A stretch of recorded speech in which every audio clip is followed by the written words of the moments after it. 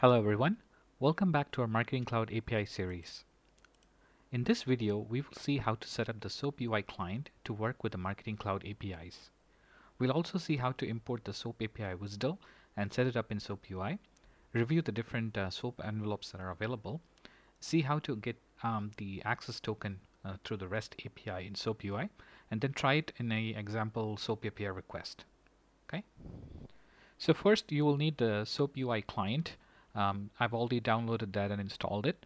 So if you don't have it, please go ahead and download that for your specific operating system. Install that, and once you open it up, go ahead and create a new workspace. I created a workspace called SFMC API series, and this is where I will be adding the projects for the SOAP API and the REST API.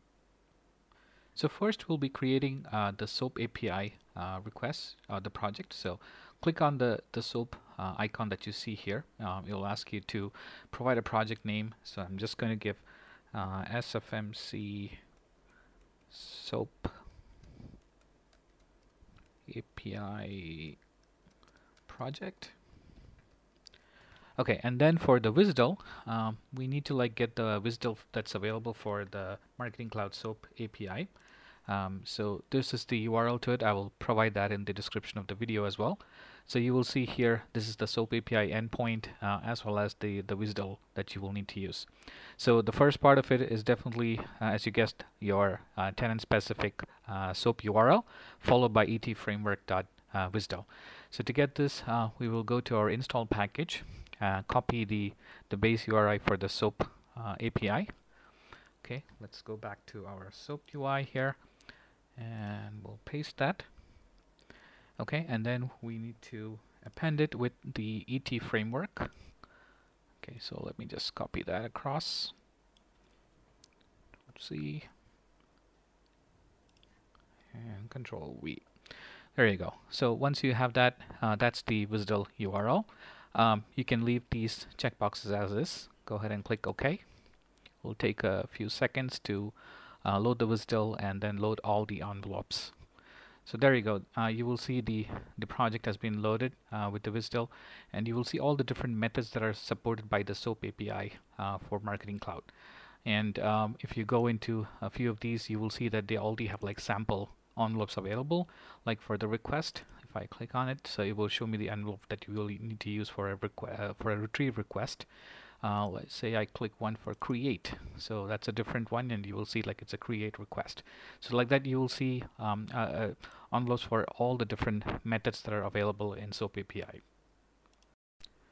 Now, how do you use these envelopes that you have, right?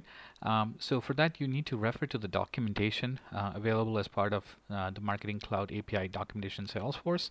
If you scroll down, you will see the different methods and objects. The objects will provide the different properties, but then if you want to see some development scenarios, you can actually go down and then you will see the different scenarios that you can see here under simple development scenarios, and then you can drill down. So under retrieve a subscriber, there was one with specifically for retrieving subscribers by a subscriber key, right? So I just selected that as a sample scenario, and then when you scroll down, it will actually show you how to implement this from different external client codes that you have, like either .NET or PHP. But then if you have if you want to use the sample SOAP envelope, then this is the sample code that they provided as well. So you can go through this, figure out okay, what are the basic different tags that you will need to use, then work that out with your SOAP UI envelopes that you have, and then customize that to get the specific data that you're looking for. Now, what I usually do is I don't overwrite each of these template envelopes that I have here. What I do is I always create a clone of that one, because then I can always go back and refer to the main envelope that had all the different parameter tags in there. So for this retrieve, let's say I wanted to try out retrieving a data extension, right? So I'll go ahead and clone that here, and then I will just type in retrieve DE request. So let me go ahead and save that, and then I already have a sample code that I probably want to try out, so let me copy paste that across here. See, and then I'll overwrite what we have here, because there's a lot more tags that I probably don't need. So this is a much smaller and simpler one that I've had used earlier. So as you can see, like I will use only the properties that I want to retrieve from the SOAP API. And in this particular case, I'm using a filter where the customer key equals contact underscore Salesforce. So I'm looking for a synchronized data extension with that name, and then it will try and return me the data if it can find that. Okay. Now, one thing that you will see here in the header, you will see the fuel auth with the access token. So I need to replace this with an actual REST API access token that I can get through a REST API call. Okay.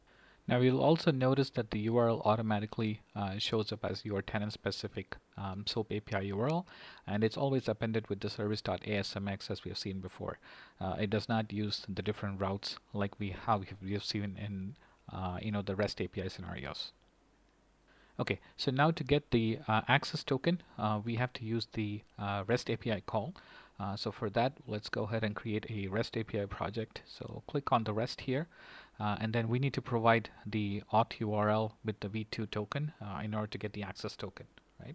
So we'll go back to our install package, copy the auth URL, not the REST one, even though it's a REST call. Copy the auth. Let's go back to the SOAPUI here. Paste that, and /v2/token is the route. Okay, go ahead and click OK, and then this will load the REST project. Make sure this is a post request, and you confirm the route is v2 token. And here you have to ensure that the content type is application JSON, and then we go ahead and add our JSON body. Let me just copy that across. So as you may remember from our previous videos, to get the accessed token, you need to provide the grant type as client credentials, the client ID, the client secret. These two are, or these three, the account ID as well. These three are the values that I have already in our install package and from my MID here. So let me go back here. So we've confirmed that the data is correct, and then set the output to JSON. Let's go ahead and run this to see if we can get our access token. Okay, there you go. We received the correct data back. So I'm going to copy this access token and then use it in the retrieve example that we saw earlier.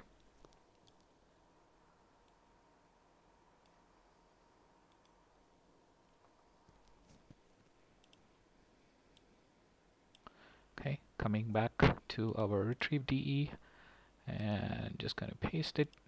Okay, there you go. Okay, now let's try this retrieve the SOAP API request. And there you go, that was successful. Overall status is okay. And it did bring back data about that particular data extension that we requested.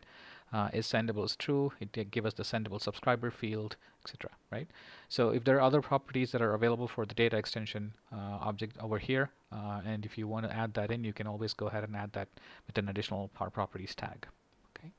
Now, one thing that you need to know is in the SOAP envelope here, there is something called as WSA addressing, WSA tag that you will end up using, especially if you're in Postman. It will look for this WSA action tag, right? In the SOAP UI envelope over here, it's not explicitly stated in the request, but it's there here in the bottom properties. And if you look at the action, this is a retrieve request, and the action is already given as retrieve.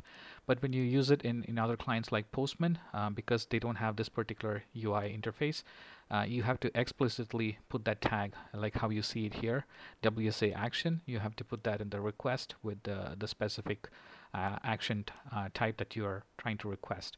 So if it's a retrieve action, then you need to make it as retrieve. So if you go into, let's say, one of the different methods like the create, if you go and click the WSA, you will see the action is create. So that's what actually tells the SOAP API, like, what's the specific request type that's coming in. Okay. So that's basically the setup you will need to connect to the Marketing Cloud APIs from SOAPUI. I mostly use Postman for testing out both the REST and SOAP API requests, but then at times, like if I need to review the SOAP envelopes and then try out a few of these SOAP API requests that may not be in the Postman collection, then I do use the SOAPUI tool to try some other scenarios as well. Well, I hope this was useful, and in the next video we will explore some of the REST API requests in the Postman collection. Okay, thank you for watching.